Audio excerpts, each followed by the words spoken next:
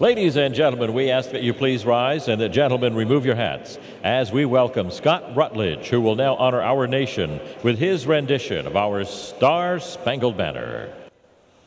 Oh, say, can you see by the dawn's early light what so proudly we hailed at the twilight's last gleaming, whose broad stripes and bright stars through the perilous fight o'er the ramparts we watched were so gallantly streaming,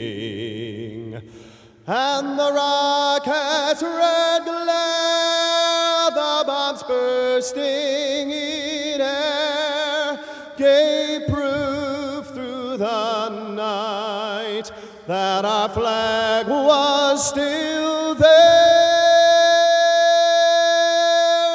Oh, say, does that star-spangled banner yet wave o'er the land of the free and the home of the